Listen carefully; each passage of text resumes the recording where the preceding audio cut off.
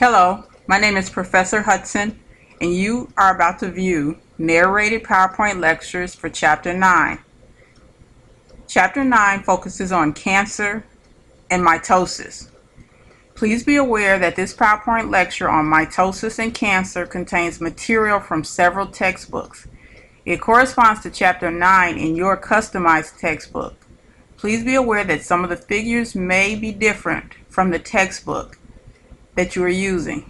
Also be aware that the content in this lecture may be in a slightly different order than the order in Chapter 9 of your textbook.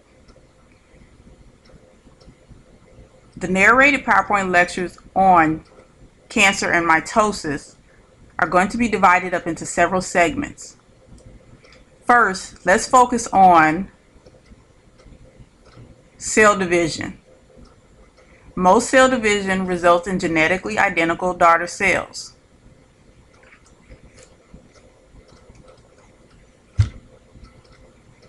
The topics that will be covered for this concept include: why do cells divide, what occurs during the prokaryotic cell cycle, and how is the DNA in eukaryotic chromosomes organized. This first section, why do cells divide, will also be combined with what occurs during the prokaryotic cell cycle for this first segment in the narrated PowerPoint lectures.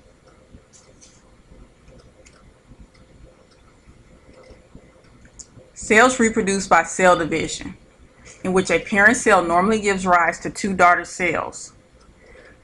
Notice the single cell in this figure has divided into two cells. Also notice that the chromosome number remains the same in the daughter cells as it was in the parent cell. This is the essence of what happens in mitotic cell division. But why does this happen and how? Cells must divide in order for an organism to grow and develop. It is also needed for repair of wounds and injuries. When a cell divides, each daughter cell receives a complete set of hereditary information from the parent cell and about half its cytoplasm. The hereditary information is usually identical with that of the parent cell. The hereditary information in all cells is DNA, which stands for deoxyribonucleic acid. When cells divide, the DNA is packaged in what we call a chromosome. The DNA in a chromosome consists of two long strands of nucleotides wound around each other, as a ladder would look if it was twisted into a corkscrew shape. In this image, we have a structure shown of DNA in its double helical form. Note the nucleotides given by the letters A, T, G, C. These letters make up the language of our genetic code. The specific sequence of nucleotides in genes spells out the instructions for making the proteins of a cell. When a cell divides, it replicates its DNA to make two identical copies and gives each daughter cell one of the two copies. This is why the daughter cells will have the same number of chromosomes as the parent cell after mitosis is complete.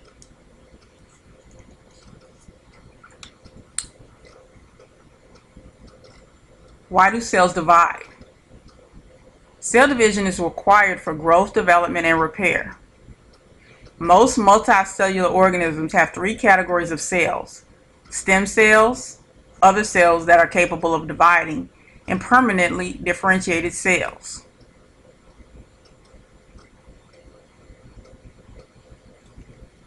The cell division of eukaryotic cells, by which organisms grow or increase in number, is called the mitotic cell division. After cell division, the daughter cells may differentiate, becoming specialized for specific functions. The repeating pattern of divide, grow, and differentiate, then divide again, is called the cell cycle. The cell cycle consists of interphase, which is broken down into three subphases, G1, S, and G2, and then mitosis and cytokinesis. Interphase, the main goal of interphase is for the cell to prepare for cell division. And then in mitosis, the cell separates the duplicated chromosomes. And then in cytokinesis, the cell separates in half. Make sure you know the various stages of interphase and mitosis and cytokinesis and what happens in each stage.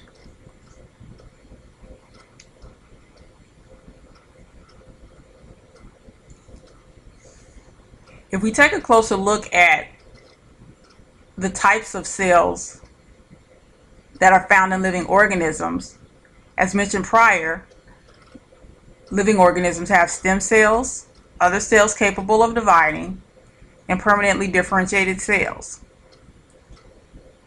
Stem cells have two important characteristics: self-renewal and the ability to differentiate into a variety of cell types. When a stem cell divides, usually one daughter remains a stem cell, thus continuing the line. The other daughter eventually differentiates. Some stem cells in early embryos can produce any of the specialized cell types in the entire body. Stem cells must divide for the life of the organism.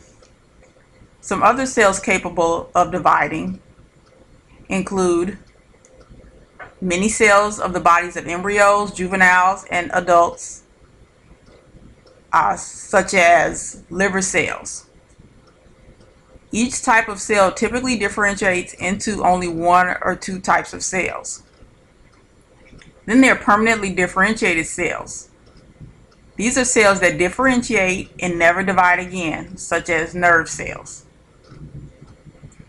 So in the living organism, you have cells that undergo mitotic cell division indefinitely until the cell ages and the cell dies.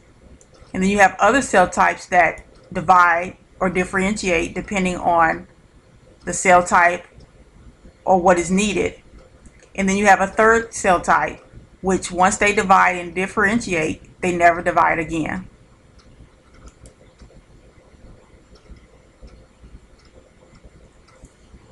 Cell division is also required for sexual and asexual reproduction. Sexual reproduction occurs when offspring are produced by the fusion of gametes, such as sperm and eggs, from two adults. Reproduction in which offspring are formed from a single parent without having a sperm fertilize an egg is called asexual reproduction. Clones are offspring genetically identical to the parent and to each other, produced through asexual reproduction. So cells divide for growth, development, and repair, and then certain organisms use cell division for asexual reproduction. This slide shows some examples of organisms that use cell division for asexual reproduction: bacteria, paramecium, hydra, and certain types of trees.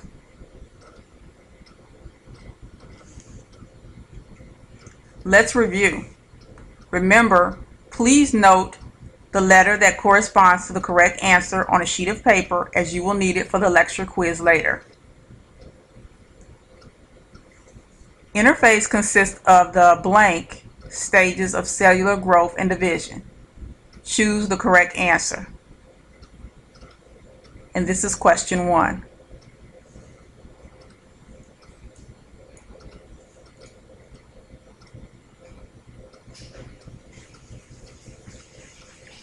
Before we focus on eukaryotic cell division, let's focus on prokaryotic cell division. Cell division in prokaryotic cells occurs through a process called binary fission, aka prokaryotic fission. Prokaryotic cells contain a single circular chromosome. The prokaryotic chromosome is a ring of DNA. It's folded up in an area called the nucleoid, and it's 1,000 times the length of a cell. So prokaryotic cells typically have a single circular chromosome and they do not have a nucleus. Prokaryotic fission occurs in 5 stages. At the start of the growth phase, the single prokaryotic chromosome is usually attached at one point to the plasma membrane of the cell. During the growth phase, the circular DNA chromosome replicates, producing two identical chromosomes that become attached to the plasma membrane at nearby but separate sites. As the cell increases in size, new plasma membrane is added between the attachment points, pushing the duplicated chromosomes apart. The plasma membrane grows inward between the two chromosome copies. Fusion of membranes along the cell equator completes the separation of the cells, producing two daughter cells, each containing one of the chromosomes. The daughter cells are genetically identical to the parent cell. The daughter cells are clones of the parent cell.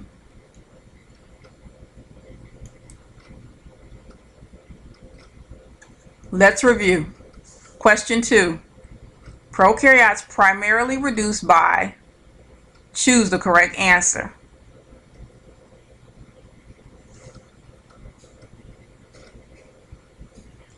This concludes the first segment of the narrated PowerPoint lectures for Chapter 9 on cancer and mitosis.